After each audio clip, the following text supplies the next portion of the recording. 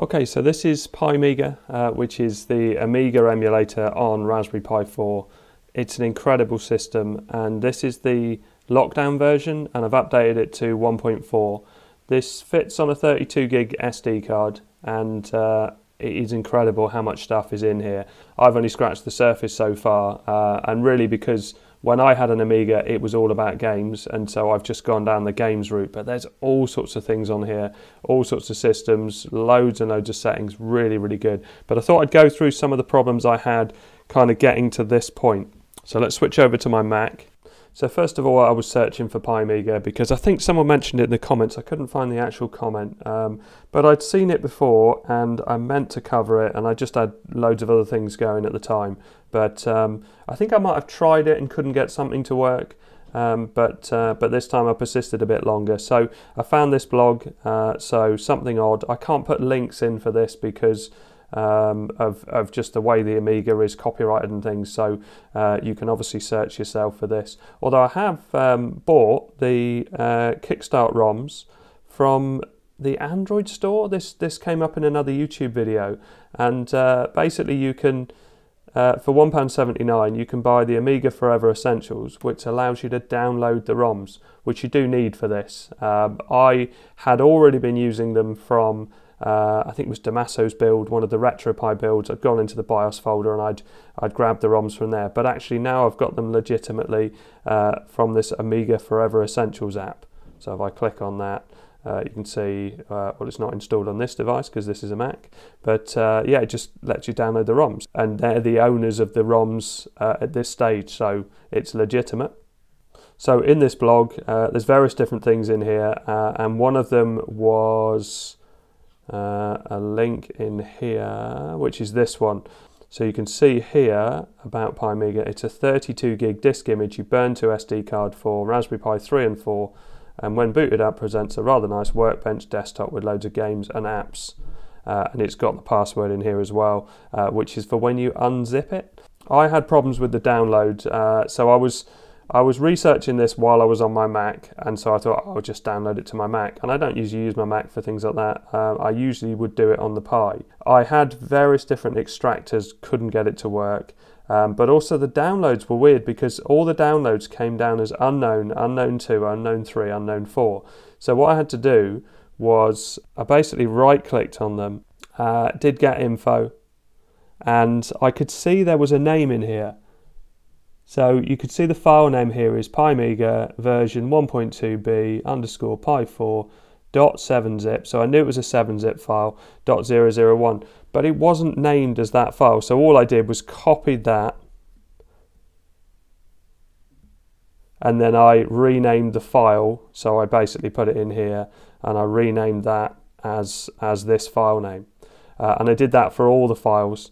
I still couldn't get it to work on my Mac, but I knew I had 7zip on my wife's computer upstairs because I've used that for various things before. So I just put them on a USB stick, took them upstairs, opened the first file with 7zip, and it unpacked everything and made one individual file, which could then be written with Raspberry Pi images. So that bit took a bit of getting over because I downloaded 3 or 4 things on the Mac, but all of them wanted me to pay to get past a certain point, which I hadn't come across much on the Mac, but it's very annoying, and this is the sort of thing you don't tend to get with Linux, so plus points for Linux, but also 7zip is free on Windows 10, so it was a good point for Windows 10 as well.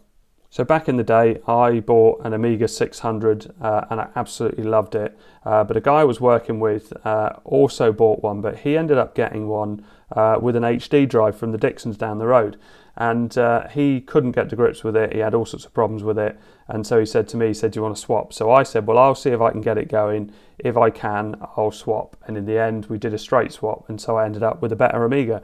But it wasn't as straightforward as the one with just the floppy drive, and all I wanted to do was play games on it. But in the end, I ended up installing some games to it, and I was glad that I'd done the swap.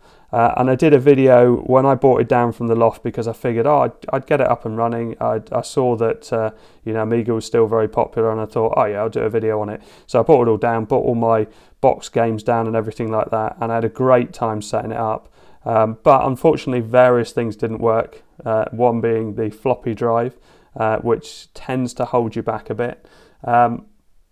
So I ended up selling my boxed games, and they actually sold for quite a bit. I'm sure I mention it in these videos if you're interested in that side of it. But I also ended up buying a Gotek USB floppy drive, which is this, and it slots into the machine, and you can use a USB stick, but it pretends to be a floppy drive. But it works. But there were certain things that wouldn't work and certain software issues. Again, it's all in these videos. I mean, that one's nearly half an hour, so I must have gone through quite a bit of detail on it. I've also run Amiga FSUAE on the Raspberry Pi, and one of them is there's actually a CD32 video that I need to add to that playlist, which ran really well on the Raspberry Pi. But this Pi Amiga build, this Lockdown edition, is something else. It is incredible. So let's go back over to that. Actually, before we go back into Pi Amiga, just one thing I've noted. So the Pi 400 works with this image, but as long as you update it, you have to download it and then update it first before you can get it to work. So I feel it works better on my Pi 4. I don't know why, but I feel it's just been more stable. So I'm going to use my Pi 4 8 gig for this. I'm sure you don't need 8 gig. I'm sure it makes no difference to have that, but I just seem to think that it works a bit better on the Pi 4. So this is running Twister OS at the moment from an SSD drive, which is here. If I pop the SD card in, which has got Pi Amiga on it, you'll see what happens on the screen. So we go down to the bottom and open up the folders. You can see I've got a kick partition here on my micro SD card. This is what was created by Pi Amiga being installed, and you can see that I've got various different ROMs in here, and they just need to be added into there. So if you use that Android app and get the Amiga Forever ones, you can drag them into this folder, and that's how it will look. Now you can boot up Pi Amiga. Okay, so it's good to have your controller plugged in, otherwise Pi Amiga doesn't tend to recognize it if you plug it in later on. So I've got my wireless adapter with my Xbox 360 controller. There's a link in the description for that as always. So SD card, I found more recently, and this happens with several different operating systems, that it doesn't always boot if the boot media is in there first of all. So if you ever get problems with anything booting on Raspberry Pi, boot it up first of all without anything in. So I'll turn it on now. So the screen will come on. Once you get to this point, then you can pop your SD card in. So now I'll put the SD card in.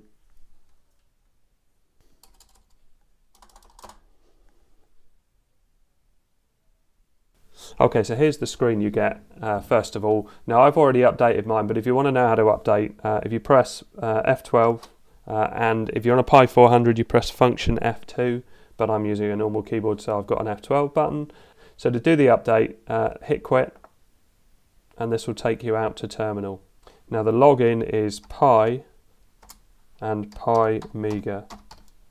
Okay, so you can see I'm in now, and all I did was sudo apt update, which this is already updated, so I guess there's going to be nothing on here. And then sudo apt upgrade. And you can see I haven't got anything. Actually, I didn't try. Let's try sudo apt install neofetch, just out of interest. And let's type neofetch. So Raspbian and Linux 10 Buster. Not very much information there, but this shows you that it's my 8 gig Pi, and it shows you that it's not overclocked or anything. Okay, so let's do reboot. Okay, so we're back in the operating system, and all I really want this for is definitely games. I'm not interested in the audio side and the imaging and things like that, so you need to check out the forums if you want more information on that. But it did take me quite a while to work out how to do it, and really the easiest way is just to go down to the bottom right here, iGame2, double click on that, and that will give you an interface which has got all the games listed, and they just launch from here. You just have to double click on them, but also you can search for them here. So if I put in KIK, I can find Kickstart, and you can see you get an image of it. You don't get an image of every game, but you do get an image of lots of games. So if I do CANN for cannon fodder. You can see that cannon fodder comes up here, but also you even get some of the cover discs. I was a subscriber of Amiga Format and Amiga Power back in the day, and so I used to get free floppy disks and demos and things like that, and it's nice to see that a lot of those are on here as well. So a few other tips. So the controller is on, but it's not enabled yet. So let's do F12 and go to input. See where it says port 1, select my Xbox controller, you can see it's there. If it's not there, I found even unplugging and plugging in again doesn't show it up. You need to restart, so you need to go down to restart, and once it's showing, you're alright. So we're right on that, so let's hit resume. And you can always go in and out of that menu, so if you try a game and it doesn't actually work, you can keep going back to that menu. So I'm going to do cannon fodder because it was one of the best memories of mine on the Amiga. It's a great system. And I remember the first time I tried this game, I put it loading on my Amiga upstairs. I think I might have got it as a Christmas present, and I had a big amplifier and two big tall Jammo speakers because I was selling hi-fi systems at the time, and I was right into my music, as I still am. And I went away. I must have had my amp turned up quite loud because there was some music coming from my bedroom upstairs, and I couldn't work out what the track was. I thought, oh, this sounds good. What? I didn't know what it was. Anyway, let's boot up cannon fodder. I'll play a tiny bit of it. So let's hit start. Now I'm going to turn off my speaker there because I don't like copyright strikes. But this is all, it's a proper music soundtrack. So I'll put it back on again. We'll probably get some speech. And so that song was playing. I couldn't work out what it was, and then I went to my Amiga and it was playing these titles. Really good, and great sound from a like sound I'd never heard from a computer system before. Okay, so let's go into a game. I'm using a trackpad, so it's going to be a bit weird. But right click is fire, and I think it's press and hold for a grenade, was it? And left click tells your soldiers where to go. And this, I couldn't believe the gameplay on this. It was so good at the time.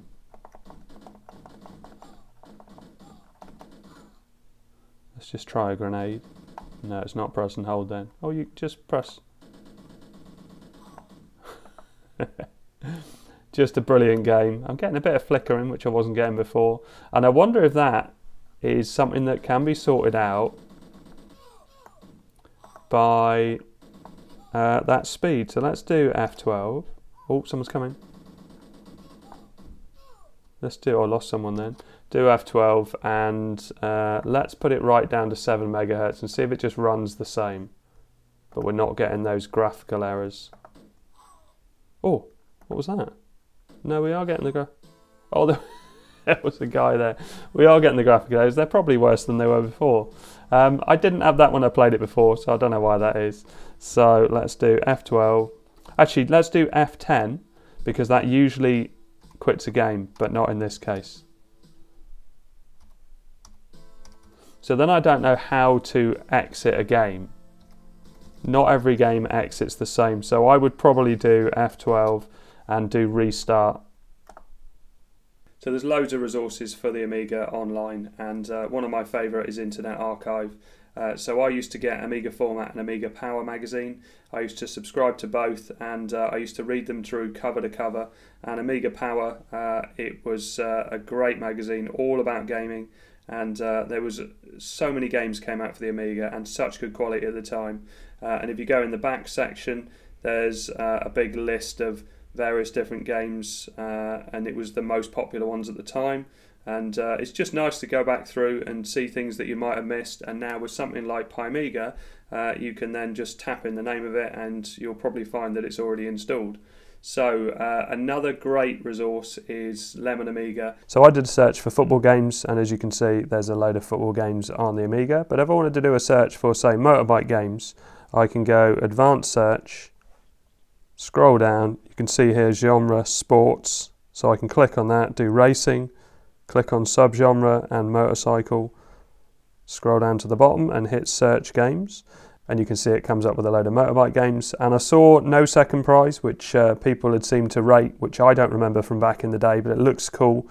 And another really good thing about this site is that you have the manual is here, and also cheat mode. So if I click on the manual, you can see that you've actually got the information, and I found out that this is controlled with a mouse. Here we go, so steering, slide the mouse to the left or the right to steer in that direction, accelerate, press the mouse button to accelerate, braking, press the left hand mouse button to apply the brakes. So let's give that a go. Okay, so I plugged in a conventional mouse because I figure that if I'm going to drive with a mouse, it's better that it's not a touchpad. So let's open up the games, and what was it called? No second prize. So let's click on that. You can see the screenshot comes up, so we'll double click it. And it's worth noting at this point, it often comes up with a little box that tells you how to quit. Yeah, so in this case, this game is F10 to quit. No second prize, various information. Let's hit start. We've got some nice music, start season. Mouse sensitivity, I guess we'll leave that on 3, although it feels pretty sensitive already. So right mouse button, accelerate. Whoa, this is weird. Seems to be pretty smooth. I seem to be a lot slower than the rest. Do you reckon I've got gears? Ah, automatic gears, right, okay. That's better. God, this is so tricky with the mouse. It feels really twitchy. Obviously I could change the sensitivity. Graphics look quite good, considering it's 3D at the... Oh, that was... What an overtake. Oh, I haven't used any brakes yet. Let's lay off a bit. Wow, that is hard. That is really hard. Yeah, that is definitely experience. That's pretty decent. Definitely something different. So let's quit out of that. Well, F10. So while we're on motorbike games, Road Rash was one of the games that I used to enjoy playing on the Amiga. It's certainly not as polished as the game we just played, but it was good fun. So what's to quit out of this? Press help to quit. Now I don't know what help is on this. Now this will probably work with the controller, but because I've restarted, I would imagine that I need to enable the controller again. So input, yeah, Xbox controller, resume. Yeah, that's picked up the controller. And it's so up on the controller to accelerate and back to brake. But the one thing about Road Rash that I think was its appeal was that you could do that and you could take people out.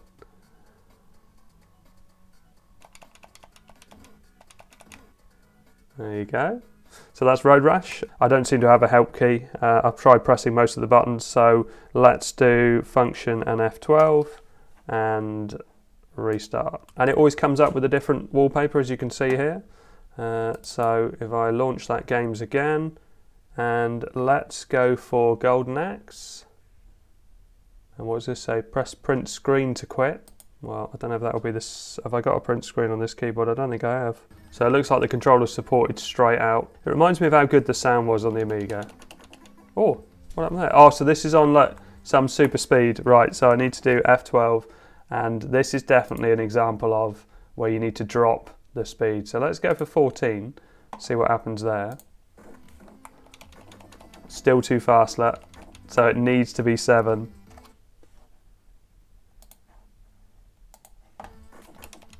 Oh, still feels fast. Well, it's a challenge.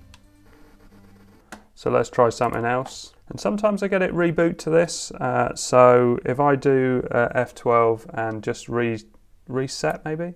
Yeah, and if this keeps happening, I will do F12 and then I'll go to quit and then do reboot. Okay, so I hope all this helps. Thanks very much for watching. Please like and subscribe. I'll just leave you with a bit more gameplay footage.